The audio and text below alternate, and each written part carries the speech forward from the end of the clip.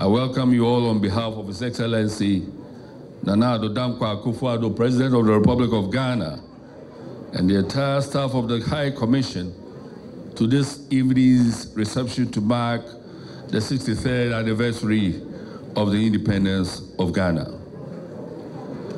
Today, 6th March, is special not only for Africa, but also for Ghana, because Ghana was the first independent country in sub-Saharan Africa.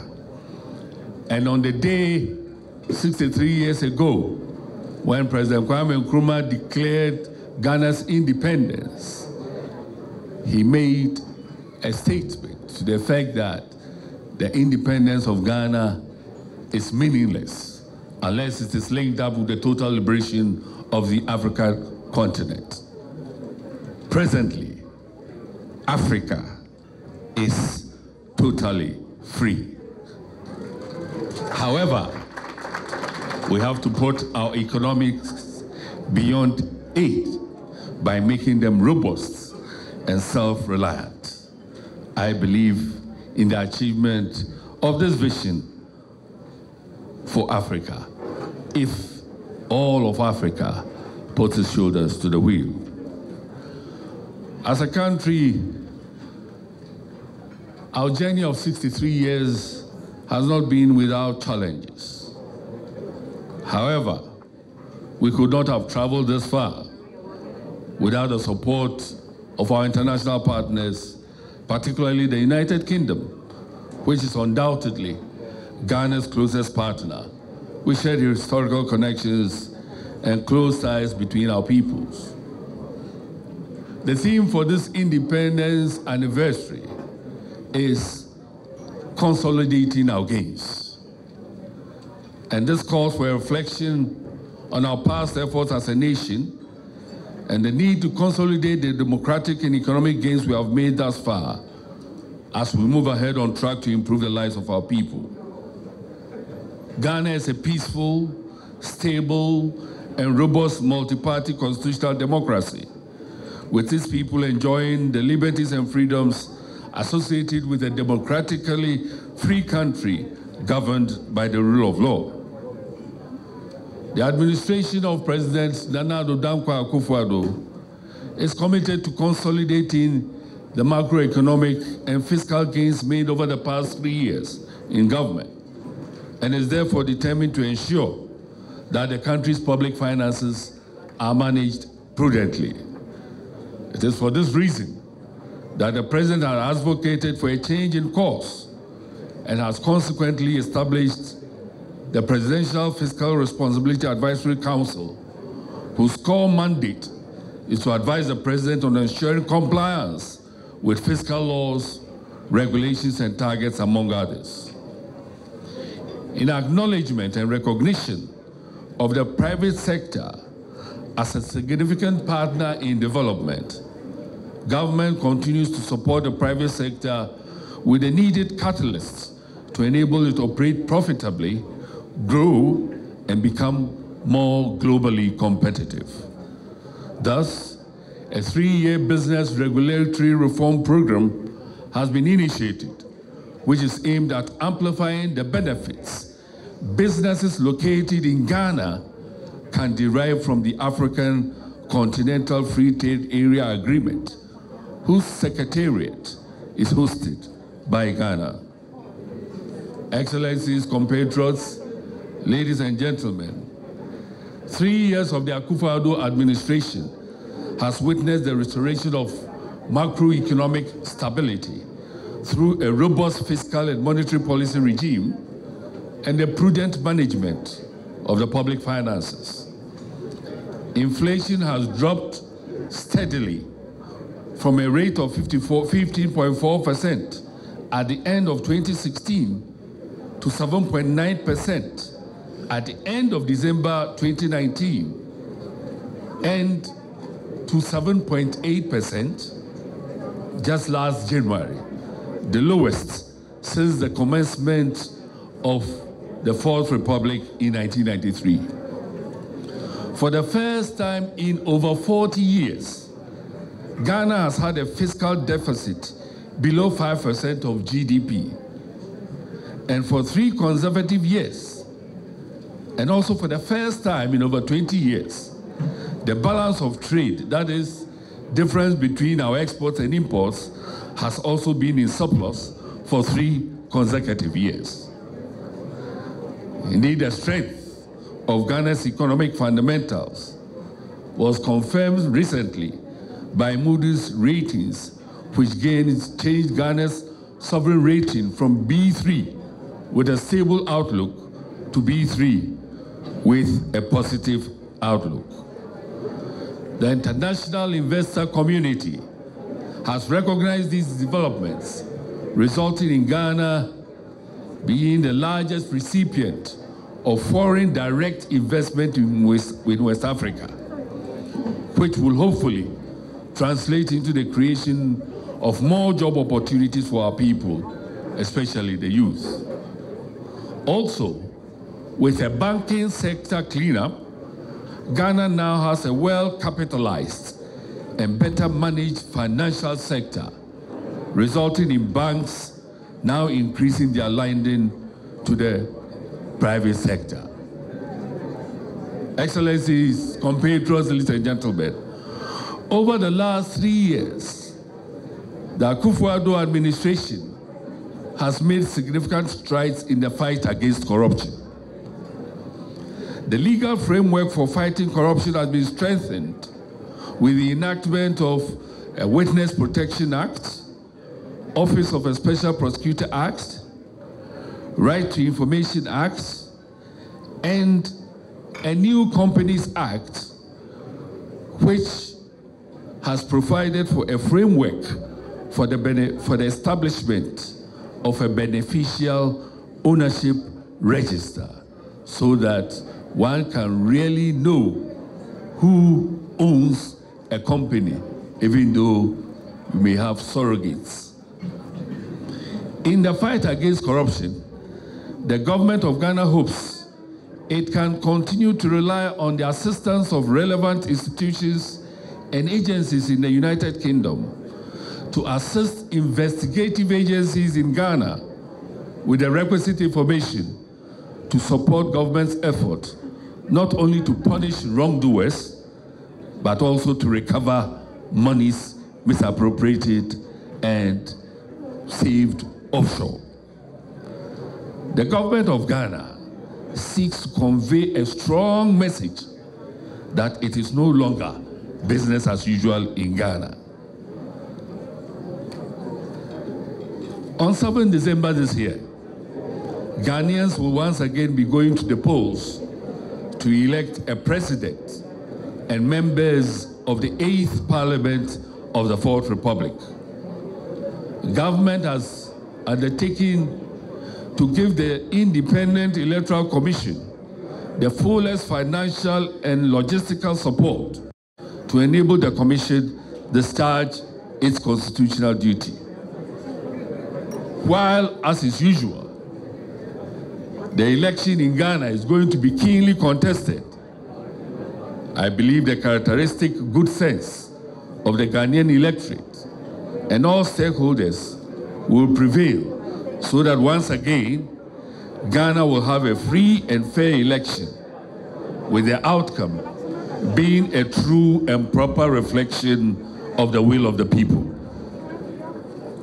Excellencies, I am pleased to state that the United Kingdom and Ghana have enjoyed strong ties of collaboration in various areas based on shared values and commitment to democracy, development, peace, and prosperity, and particularly at this time, climate change. The relations have witnessed renewed impetus over these past 3 years. The UK-Ghana Business Council, established in 2018 with the Vice President of Ghana and the UK Minister as joint chairs, continues to meet biannually in Accra and London. And the next meeting, as you just heard, will be held in London next month. Last year, UK and Ghana exchanged high-level visits, with notably the visit of the Vice President of Ghana to the UK and the visit of the Foreign Secretary, Right Honorable Dominic Raab, to Ghana. And of course, early this year, the United Kingdom hosted for the first time an African Investment Summit with the delegations of 21 African countries, including Ghana, attending. His Excellency President Akufo-Addo had opportunity during the summit to hold bilateral meetings with the Prime Minister and, of course, the Duke of Cambridge on matters of mutual interest. And as we have been informed, signed agreements to the tune of some £326 billion for infrastructure and other areas. Madam Representative of the UK government, Ghana wants to be a strong partner of the UK in the UK's drive to deepen its relations with Africa. To our compatriots in the United Kingdom, I salute you for the excellent manner you have been conducting yourselves in your host country. Ghana is proud of its nationals and is grateful for their contribution to nation building both in Ghana and the United Kingdom. And of course, here in the United Kingdom, British of Ghanaian descent have continued to distinguish themselves. This evening, we have two women of Ghanaian descent who are justices of the High Court. They are here. And in the last general election, we had two British women of Ghanaian descent being elected to Parliament. Madam Abna Oponasari, I think she's here, and Bell Ribeiro Adi. We wish to congratulate them on their election. Last year, Ghanaians in the diaspora, together with persons of Ghanaian descent, African descent, responded positively to the call by the President for the year of return. The dividends were enormous. We will continue to count on the critical role the Ghanaian diaspora plays with its varied experiences working abroad. Excellencies, distinguished guests, compatriots, ladies and gentlemen, I now invite you to raise your glasses and drink lustily to the renewed and deepened Ghana-United Kingdom relations and the peace and prosperity of the people of Ghana and the United Kingdom. May God continue to bless our homeland, Ghana, and make it great and strong. Thank you very much. If I may say so, the progress has been amazing. Freedom House's report yesterday put Ghana as the top democracy in West Africa. And the UK has a strong and deep relationship with Ghana, built on our Commonwealth ties, our shared values, and as we can see here tonight, our people-to-people links of diaspora of 250,000 and quite a strong Ghanaian representation in our House of Commons, our House of Lords, and indeed in our cultural life every day. And we also have very strong relationships in trade and prosperity, regional security with Ghana's peacekeeping, climate change. We share so many common goals. The UK government has over 400 million of investments in the Ghanaian private sector, which has been used to secure nearly 2 billion more private sector investment. And last year we saw an increase in Ghana's exports to the UK, up from over 650 million, up to 650 million from 422 million the year before. So it's a massive, growing relationship with deep, powerful roots and strong momentum. Our partnership on trade has gone even further. And I'm delighted to say that when the President was here in January at the Africa Investment Summit, he and the Prime Minister announced over 320 million in new deals, as well as signing a partnership with the London Stock Exchange. And these deals focus on infrastructure, including roads, hospitals, airport expansion, solar-powered water filtration projects, renewable energy. So massive achievements across the board. And the next thing is keeping up that momentum and what we do next. So we're very keen to continue to support Ghana on improving ease of doing business via the Business Investment Enabling Programme, and to support the Ghana Revenue Authority so that we can take this to even higher levels. And the UK Ghana Business Council is one of the means that takes forward this progress. And I'm delighted to say that that forum will take place for the third year running this April, focusing on economic development, job creation, and trade and investment. Through our partnership in the Commonwealth, the UK is working with Commonwealth countries, including Ghana, to support initiatives such as She Trades. And we also have a very close relationship on climate change. And as you know, in November, the UK will be hosting COP26, a milestone for ambition, cleaner energy, more resilient future, supported by green financial systems. And we're looking forward to working very closely with Ghana and others of you here to find the best ambition and the solutions to that. So finally, I want to say that throughout my career of over 20 years in the Foreign Office, I visited Ghana many times. I've been with the Prince of Wales, I've been with ministers, I've been on business trips, and I've been for a little bit of tourism as well. And the warmth and the closeness, and as you can see, the breadth of the relationship has always been really clear to me then, and it's been really clear to me tonight as well in the welcome I've received.